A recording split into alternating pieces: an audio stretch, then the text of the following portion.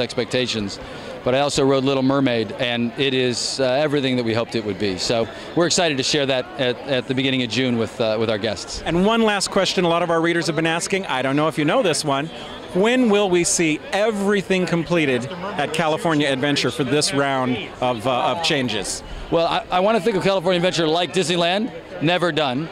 But the fact is that the last big piece will be Cars Land, which will be next summer. But then we'll try to keep some more things up our sleeve to make sure that there's more to delight our guests in the years to come. Okay, we'll be looking for you summer of 2012. Thanks so much. Pleasure. Thank you.